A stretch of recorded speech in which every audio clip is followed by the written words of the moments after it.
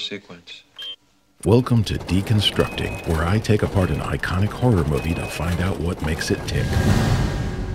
As we make our way through horror history, we can't go far without visiting one of the genre's most influential artists, the one and only David Cronenberg. With so many classics in his repertoire to choose from, it was hard to know where to start, so I picked what fans and critics consider his most accessible and celebrated film, one that showcases the hybrid of existential and biological sci-fi horror that became his trademark throughout the 70s and 80s. As with all our Deconstructing episodes, we're going to explore this classic film in 3 parts. Origin, in which we trace the film back to its roots as a short story and 1958 film adaptation. Legacy, where I'll examine the film's impact on popular culture and its place in the golden age of 80s horror. And Mystery, where I'll dig into some lesser-known facts, creepy trivia, and some interesting interpretations of the story. So prepare to take a dive into the plasma pool as we deconstruct David Cronenberg's legendary sci-fi horror classic, The Fly.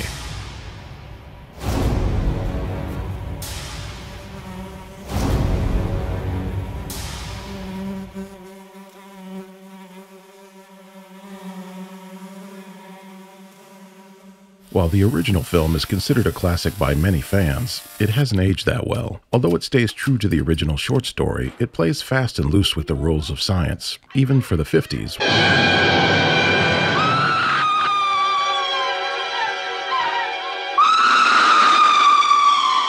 During the peak of the 80s horror boom, The Fly seemed like the ideal story for a high-concept remake. Producer Stuart Kornfeld pitched the concept to the execs at Fox, who then hired screenwriter Charles Edward Pogue to write the first draft. Unfortunately, the studio didn't like what he wrote, but they made a deal with Kornfeld to distribute the film if he could finance it himself.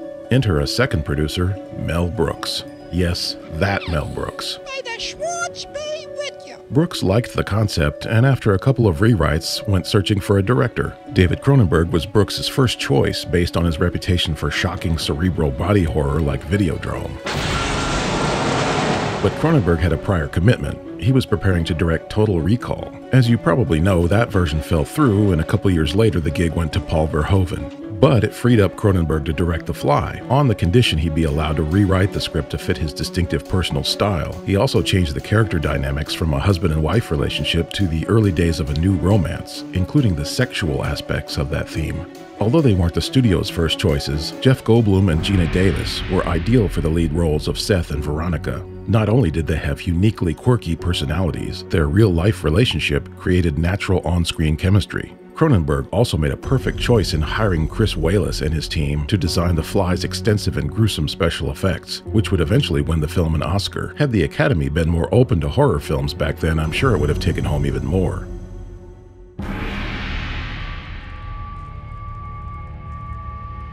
The Fly is also the biggest hit of Cronenberg's filmmaking career, and it quickly established itself as an icon of modern culture. Its legendary tagline, conceived by Mel Brooks and delivered by Geena Davis, "Be afraid. Be very afraid," became a popular catchphrase around the world, and it's still used today. The movie itself is name-checked in countless TV shows, from Saturday Night Live to The Simpsons and Rick and Morty. Thankfully, no one has managed to fully develop a remake, at least not yet. But of course, there was a 1989 sequel directed by Chris Walas himself, who loaded it with some impressive monster effects and buckets of gore and slime. It's gruesome fun, but lacks the dramatic power of its predecessor. Oddly enough, Cronenberg did adapt the film for another medium. In 2008, he directed an opera based on the screenplay. It was really a natural fit since Cronenberg felt the material was already operatic in scope. You can even feel it in the film's epic score by legendary composer Howard Shore. Attempts to develop a second sequel have also fallen through, at least on the screen. But the comic book series The Fly Outbreak is considered canon by fans of the film, and it picks up where The Fly 2 left off, continuing the story of Seth and Veronica's son, Martin.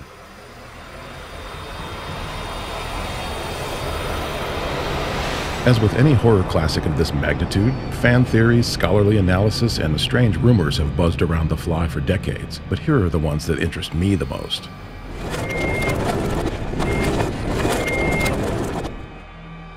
One of the more shocking rumors about the film turned out to be absolutely true. The first preview audience was so horrified by one particular scene that it was immediately cut from the final version. In this scene, Brundlefly tries desperately to reverse his horrific metamorphosis by splicing the genetic patterns of two animals, a second baboon and an ordinary cat.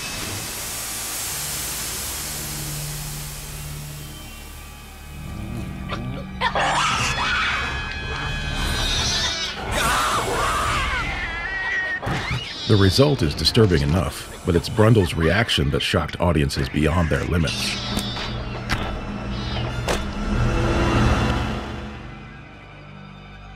They also hated an epilogue following the death of Brundlefly that revealed Veronica giving birth to a seemingly normal baby, which then sprouts a set of butterfly wings. Cronenberg didn't like it either because it ruined the dramatic punch of Seth Brundle's death, but he kept an earlier dream sequence which featured another kind of offspring.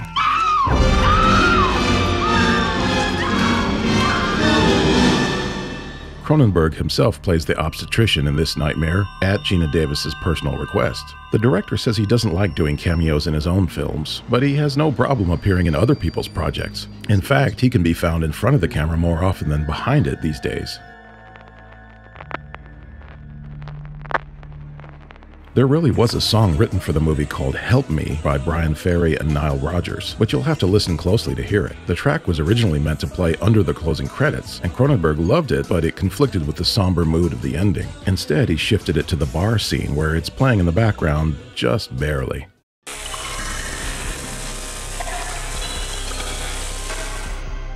This is a minor point, but since Cronenberg wanted the science of the fly to seem as realistic as possible, it's worth mentioning. Seth says the computer got confused when it found the fly's genetic pattern in the pod with him. But what about the trillions of microorganisms that already live in the human body? Gut bacteria, mites, and other creatures outnumber our own cells by 10 to 1. So why didn't Seth turn into E. coli man or a walking, talking eyelash mite?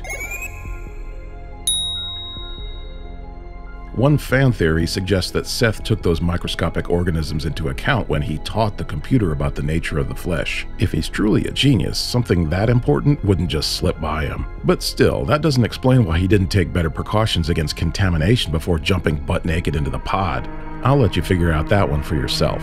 And I'd also love to hear your own theories and interpretations of The Fly. Let us know in the comments and tell us what you'd like to see deconstructed next. And be sure to like this channel and ring the little bell to get updates on all our horror content. Don't be afraid.